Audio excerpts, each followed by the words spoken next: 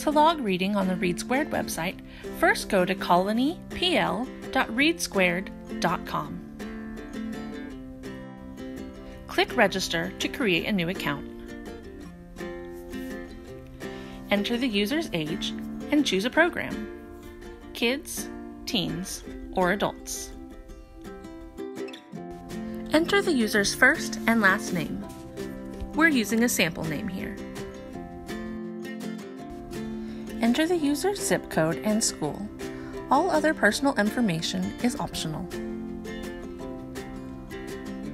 Choose a username and a password.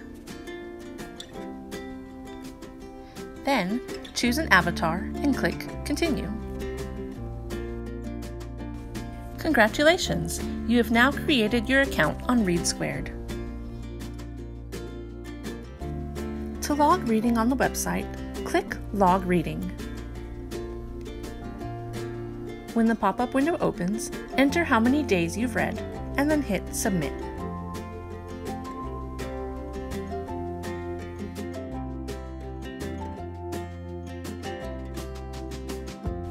To log reading with the READsquared app, first, search the App Store or Play Store for READsquared and download the app.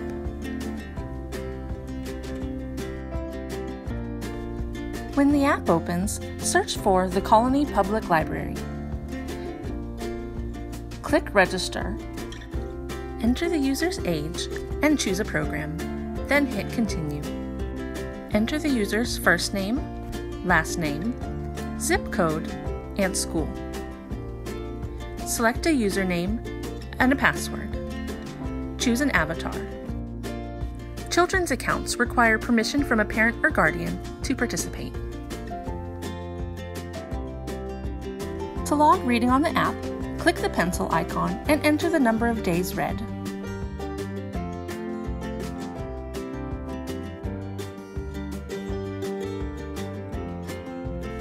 To add another account to the app, click the menu button and Add Account. Search for the Colony Public Library. Then, you can register a new user or log in an existing user.